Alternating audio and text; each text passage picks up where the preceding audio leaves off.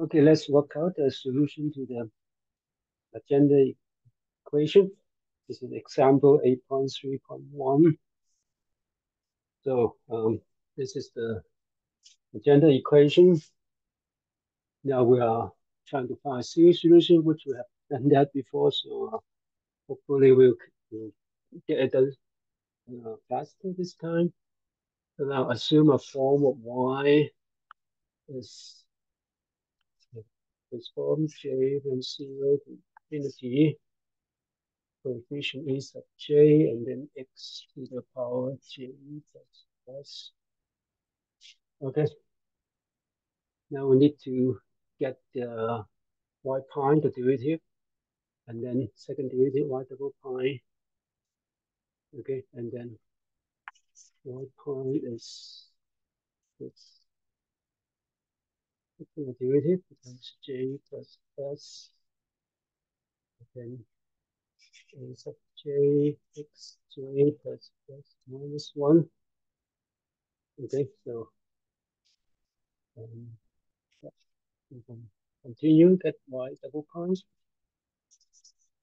Double j from 0 to infinity, j plus s, and then j plus s minus 1 is j x to the j plus s minus 2. Okay, so that's y double prime.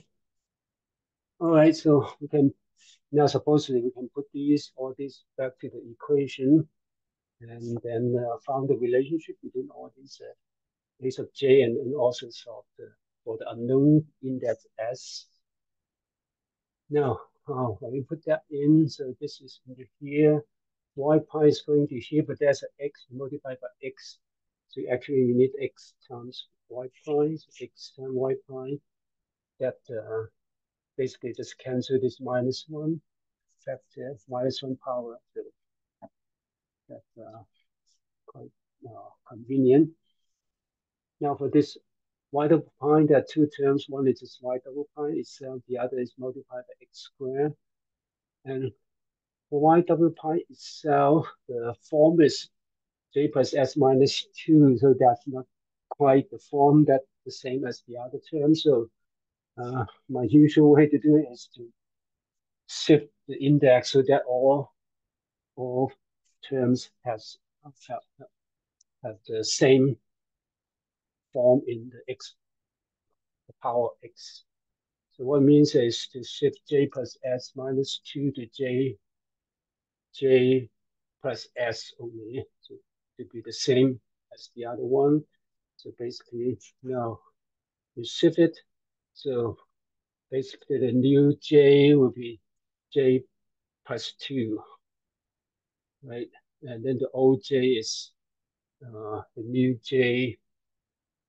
So this is j plus s. J minus 2 becomes j. So the old j will be j plus 2. So that is j plus 2. It's become j plus plus 1. Become j plus 2. It's j plus plus. And then now the sum is sum over the new j. The new j start with minus 2 instead of 0.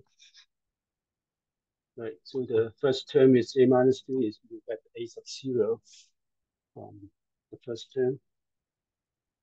Now that's y double prime. That can go into this term.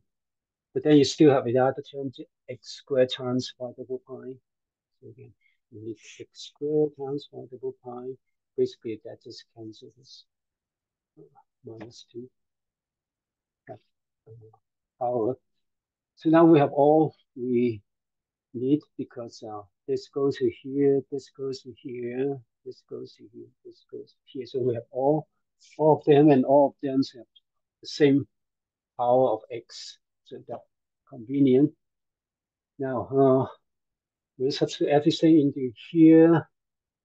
The summation start from 0 to infinity. So all terms have that So you can write it down first. So sum of j from 0 to infinity, and so this term goes to here, which is the first all these terms proportion a sub j. This one, and this one proportion a sub j. We can group them together. And the first one is x squared, which is just this one, j plus s minus 1. So that's this one. And then the other one is this one, which is this one. That's 2 times this s, this one. And then this one, we move it to the left-hand side, become minus lambda. Okay, so that is that. And all of them proportional to a j. Okay, so that's this, and then finally you have this term, which is a minus term, minus 2 plus 2, 2 plus s plus 1, then j sub j plus 2. Okay, and all proportion x to the 3 plus x. Okay, now you take care of all the summation, but there's 2 extra terms from j equals to minus 2 and j equals to minus 1. Okay, for j, and they all come from this term, which is this one, and with a minus sign, which is actually unimportant. So the first one is j is minus 2, because it's minus 2 become minus s, that's minus 1, comes a sub 0. This is j is minus 2, that's minus 2. So that's j equals to minus 2, and then the other one is j equals to minus 1. Okay, and then j equals to minus 1, this becomes s plus 1. J equals to minus 1, so cancel that becomes s. And a sub 1, j is minus 1, this becomes 1, and then it's with the s minus 1. Okay, that is 0. All right, so now this equation, so all the coefficients of all the power of x 0. So this curly bracket is 0, and then this is 0, this is 0. Okay. Now to make this turn to 0, so you have different choices, but one simple choice is just set s to 0. So s to 0, so both terms are 0. Okay, and then there are, once you choose that, then there are 2 possibility. One is a sub 0 equals 0, the other a sub 1 equals 0, and the other is non-zero. And you can make both non-zero, but then you're just combining the 2 solutions, because the rest of the equation, this bracket, we set that to 0. The recurrence relation is just when you given j, then the next one will be j plus 2. You always jump j in integer of 2. So you have a sub 0, then you have a sub 2, a sub 4. So that all the even j. When you have j equals to 1, then you get 3 and 5. You get all of j. You set both the non-zero, then you actually get 2 solutions together, add up together. So that is not wrong, but then you just mixing 2 equations. So, but anyway, whatever you do it, or you can do it one at a time. So the first is setting a sub 1 to 0, then you start with a sub 0, and then the other is set a sub 0 to 0, and you get a sub 1 not 0, that you get the two solutions that way. The textbook do it a little different. The textbook set a sub 1 to 0, and then choose two solutions with s equals to 0 or s equals to 1. That's actually exactly the same. You get exactly the same form, same solutions. But let's do it this way. Just set s to 0, and then either keeping a sub 1 0 or keeping a sub 0 0. Uh, Set the other one non-zero. Okay. And when s equals 0, this equation becomes say that is you can write different. You can write it like a recurrence relation. So a j plus 2 that equals to this one divided by coefficient, because this is a minus sign. So this one we have a j plus 0, and then j times j minus 1, and then plus 2j minus 1. Then this 2j can combine to this one and change j minus 1 to j plus 1, because there's a j here. So you have a j times j plus 1 minus 1 there, and a sub j divided by here, set s to 0. So we have j plus 2 and j plus 1. J plus 2 minus j 1. And j is from 0 to infinity. So you see that the denominator always non-zero and actually always positive. So that is good. That so you won't divide it by 0. Okay, so so now it depends on where you start. If you start from a sub 0, then you get a sub 2. You put a sub 2 here, you get a sub 4, and so on and so forth. So you get all the even j. If you start with a sub 1, you get a sub 3, and then a sub 3, you get a sub 5, and so on. You get all the odd j terms. Okay, so but they have the same recurrence formula. All right. Now the idea of a series solution is is useful if it's convergent. So the next step is to test whether it's convergent. And the most basic test is the ratio test. So you want to test test the terms here, the like the because it's this series is jumping every other j. So like combine with the j plus 2 term divided by x j term, but they multiply by x, so difference is x squared. So basically, we want a j plus 2 divided by a sub j and divided by x squared. And you want to the limit of the large j to j equals infinity. And you see that when j goes to infinity, so this lambda is just a constant that becomes j squared. The denominator also becomes j squared, so they cancel, and so on we have x squared.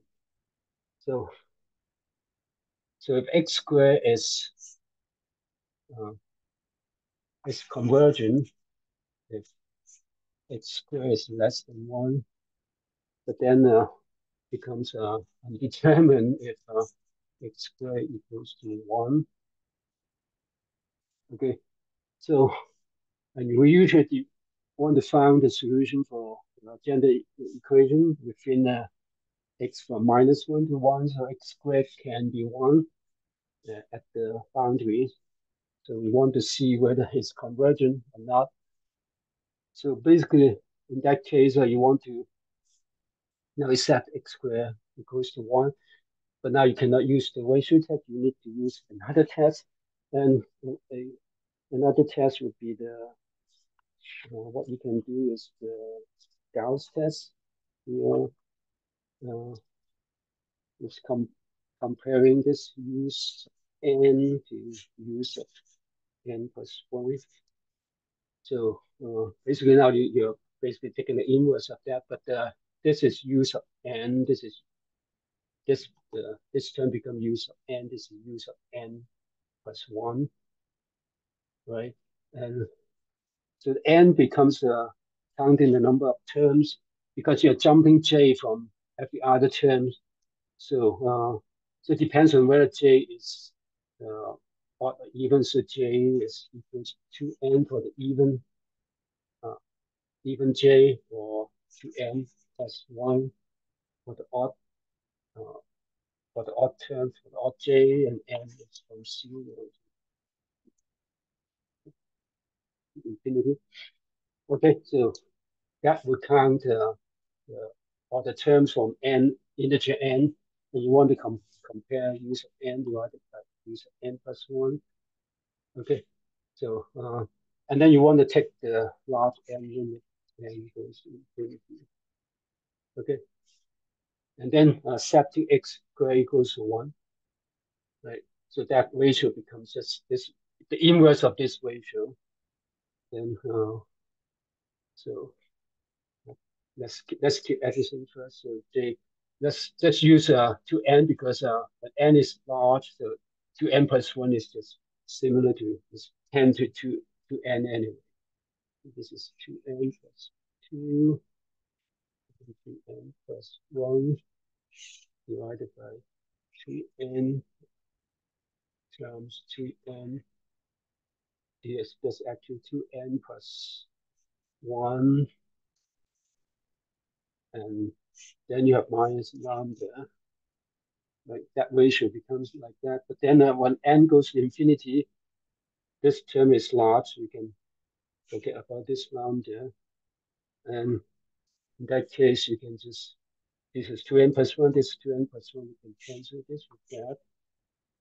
And now that becomes 2n divided by 2n is 1. And then you have 2 divided by 2n becomes 1 n. Okay.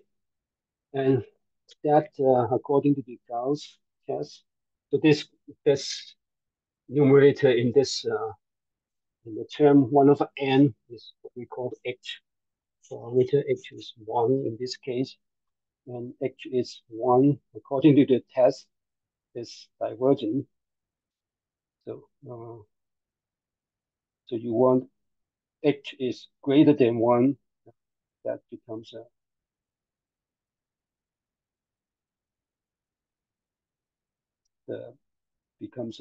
convergent, but the h equals to 1, that actually is divergent.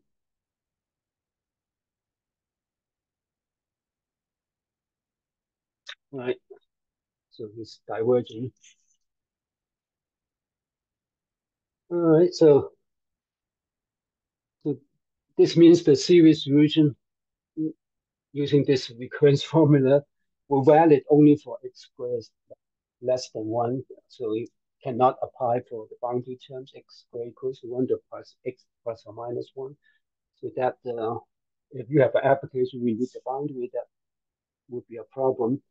So unless you only work for x squared less than 1, the interior problem, then the series with arbitrary lambda is not good. And so the one way to make it valid is when this series truncate, and one way to make this series truncate is when the numerator becomes 0 at some point, right? And j is an integer, so j starts with 0, 1, 2, 3, and so on, depends on odd and even, right? So one way to make the numerator series lambda is an integer L times the next integer L is 1, because when j equals to L, this becomes L plus 1, then that term will be 0. So j equal L, this a to the L plus 2 will be 0 because this factor is 0. And then all the rest of the term will be 0 because you keep putting, say, like L plus 2 in here, so L plus 4 is 0, L plus 6 is 0. So the series truncate, and the solution becomes not an infinite series, but just a finite term, a polynomial with finite number of terms. So that is called the Legendre polynomial.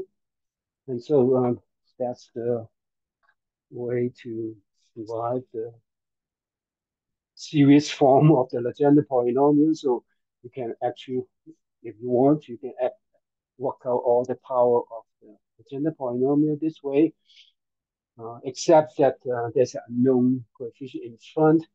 So that you should choose to, by convention, what the Legendre polynomials are defined. Usually it's defined when the Legendre polynomial is 1 at x equals to 1, but that we'll talk about that later. But that's how you derive the series solution.